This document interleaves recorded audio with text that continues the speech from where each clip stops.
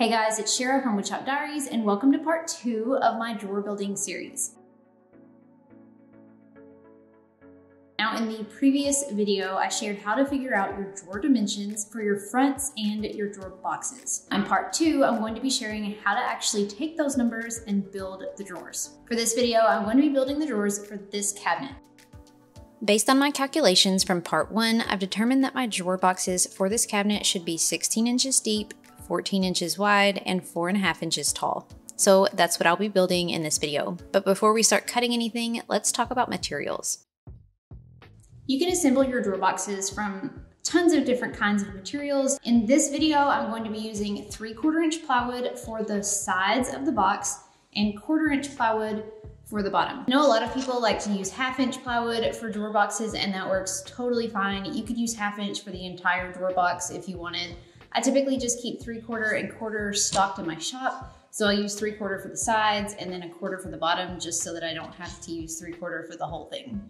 Also, a side note, a bonus to using plywood for your drawer boxes is that since the movement with plywood is very minimal, you don't have to worry about wood movement in your drawers expanding or contracting, putting any stress on your slides. As far as the tools that you need to build a drawer box, the bare minimum is just a saw that can cut straight. Typically, I'll use my miter saw for that, just for quick cross cuts, and then you'll need a drill and/or driver. As far as optional tools, since I'm typically cutting down plywood for my drawer boxes, I use a circular saw and a cutting guide to cut my plywood sheets. Speaking of optional tools, I also use a table saw to cut dados for my drawer boxes. Dados are optional. You can build drawers with and without them, and I'll show you how. But you could also use a router to cut your dados if you didn't want to use a table saw. But I don't want you to think that you have to have either a table saw or a router to build the boxes, because you definitely don't. And finally, I use a pocket hole jig to assemble my drawer boxes. Now, the pocket hole jig is optional. You could follow this exact same process and just use regular wood screws. Since my drawer box needed to be 4.5 inches tall, I ripped some 3/4 inch plywood strips to 4.5 inches wide. I'll cut these strips down to create the 4 sides of my drawer box. I cut my 3/4 inch plywood into 4.5 inch wide strips, and from those strips I cut 2 side pieces and 2 front and back pieces. So in this case, I'm going to be using pocket holes and screws in the front and the back pieces to screw them into the side panels. So these will butt up to the front and back pieces. Since my overall drawer box needed to be 16 inches deep, I cut my side pieces 16 inches. And since I wanted my overall width to be 14 inches, I would take 14 inches and subtract 2 times 3/4 for the plywood sides here. And that would leave me with 12.5 inches that I need to cut my front and back pieces to. So I have to share a quick disclaimer because I know that somebody will ask. Most of the hardwood 3/4 inch plywood is actually 23/32 of an inch thick. So it's 1/32 shy of a full 3/4 of an inch. That's because they make it in metric dimensions, but they market it in inches. I live in the US, we don't use the metric system. I'm not gonna get into all of that. I don't make the rules, I just live by them, so here we are. Anyway, that said, since both of these pieces are 1/32 of an inch shy of 3/4, when I put them together, the overall width here is going to be 1/16 shy of my desired width. I mentioned my thoughts on rounding already in part 1, but I'm going to address it again here. There's enough play in the drawer slides that the 1/16 of an inch here is negligible. Side mount drawer slides are pretty forgiving, so whenever I do my calculations, I just ignore this whole 1/16 of an inch thing. I just calculate it as a full 3/4 of an inch. If you want to cut your front and back drawer box pieces 1/16 of an inch longer, just to be extra precise, feel free. I said in part 1 that there is a time and a place for exact precision and a time and a place for close enough. And in this case, this is another close enough situation. Cutting dados to install the bottom panel is definitely optional if you don't have a table saw or a router, or you just don't want to cut the dados. You don't have to install the bottom plywood panel into a dado. You can simply staple it onto the bottom of the drawer. I'll show you both ways to do it. They're both very simple, but I'm going to cut the dados to show you that way first. I've got my little Craig multi-mark tool, and I can just set it to 1/4 of an inch right here. So that way I can just kind of adjust my table saw blade to about 1/4 of an inch tall, so I can cut 1/4 inch deep dados. This is not a dado blade, it's just a standard general purpose blade. I have a dado blade that I could swap this out for, but for just a few drawers, it's usually not worth the time, in my opinion. So I just use a general purpose blade and make 3 passes. I like to cut my dados about 1/2 inch from the bottom edge of the drawer. Since my pieces are 4.5 inches wide, I'll set the outside edge of my blade to about 4 inches from the rip fence. That'll cut my bottom edge of my dado 1/2 inch from the bottom edge of the drawer. So I run all of my pieces through like this.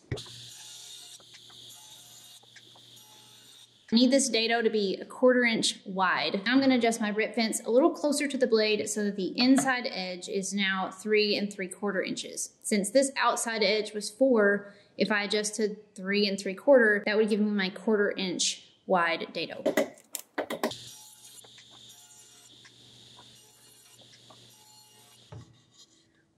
So now I have my 1/4 inch wide cut here, but I still have this middle piece. So I just adjust my rip fence a little bit further out again, just so it'll cut right down the middle here and get rid of that.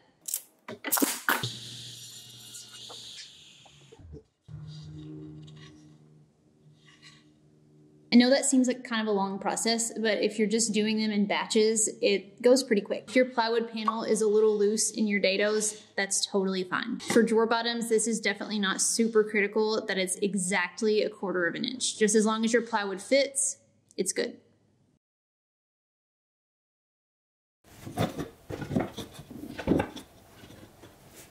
So now I need to cut the plywood bottom to go into these dados. Since these dados were cut 1/4 inch deep, I basically just take the inside openings here and add 1/4 inch for each side. So I add 1/2 inch total. So the inside dimensions here are 12.5. So I'm gonna make it 13 inches wide. And the inside dimensions here are 14.5. So I'm gonna make it 15 inches deep. If I was not installing my plywood bottom into dados, I would just cut the plywood piece the exact same width as the overall size of the drawer. This 1/4 inch piece of plywood should fit into all the dados, and the drawer box should fit together nice and snug.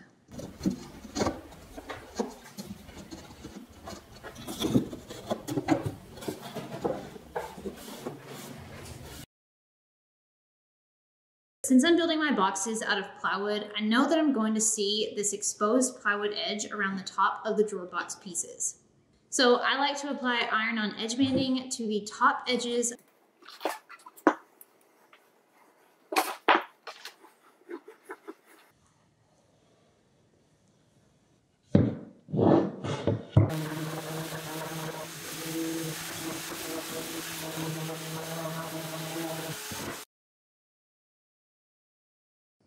The pocket holes here will go on the opposite side as the dados because the dados will face the inside of the drawer and the pocket holes will face the outside of the drawer. Also, the pocket holes will be drilled in the front and back pieces, not in the side pieces.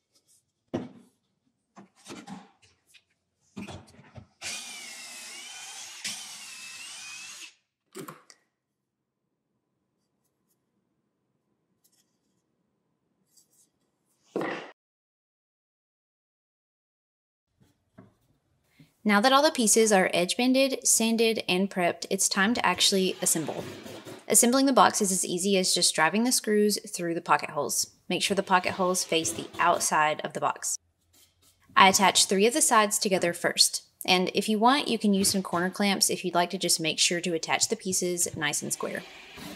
One of the most common questions that I get is how do I make sure that my drawer boxes stay square when I'm assembling them? And my number 1 tip is to just make sure that you cut your pieces square to begin with. So cut your drawer box pieces square and cut your drawer bottom piece square. It's going to be impossible to get your drawer square if you cut your pieces off square. However, even if you do cut your pieces square, it is possible sometimes to get a little off square when assembling if you drill your screws in at an odd angle or whatever. So my next tip is to just double check and make sure that your bottom panel is square before assembling. Even if you assemble your drawer box pieces a little off square, once you put the panel in, it's going to pull those pieces together to the shape of this panel, since it's going to be a pretty tight fit. So your bottom panel should be able to pull your drawer box sides square. However, if it's not square to begin with, it's obviously not going to do that. So to check for square, you basically can just measure across the diagonals and make sure that they're even. Once I make sure my bottom panel is square, I slide it into the dados and attach the fourth side of the box. Then I just double check that the box stayed square in the process.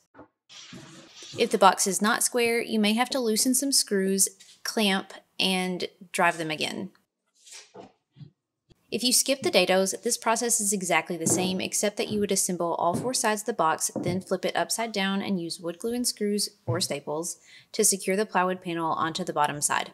Note that if you do attach the bottom panel this way, that it will make your overall drawer height a 1/4 inch taller. So you may or may not want to cut your sides a 1/4 inch narrower to keep your overall drawer height correct.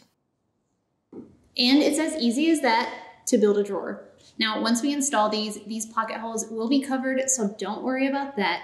But I hope you enjoyed seeing how easy it is to build a simple drawer box. In the next video of the series, I'll be explaining how to install the drawer slides and how to install the drawer boxes. So I hope that you will stick around and check that out. Be sure to subscribe to the channel and hit the notification bell so you don't miss it when it comes out. I hope you guys enjoyed the video. Thanks so much for watching, and until next time, friends, happy building.